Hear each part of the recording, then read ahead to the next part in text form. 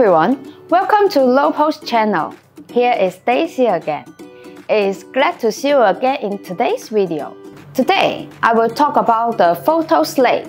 This product is quite popular and familiar in our daily lives. It has many different shapes and sizes. On the other hand, please pay attention to its edge when you touch it, because the edge is a little hard and sharp.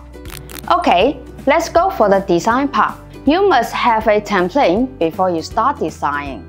For the templates, I usually make it 3 mm wider than its actual size for easier printing.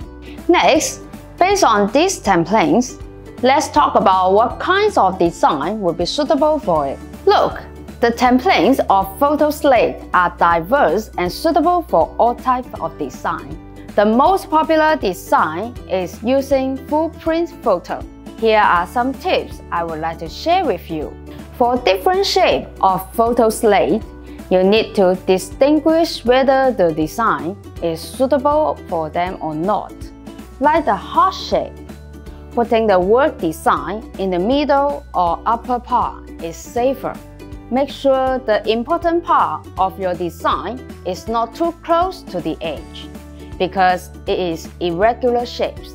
If you put the main design on the edge, it may be lost when you print it. Okay, that's all for today's video. This is Daisy from LOPO, and hope today's video is helpful for you. If you have any questions, like templates, designs, and contents, please feel free to contact our sales or leave your message at below or subscribe our channel.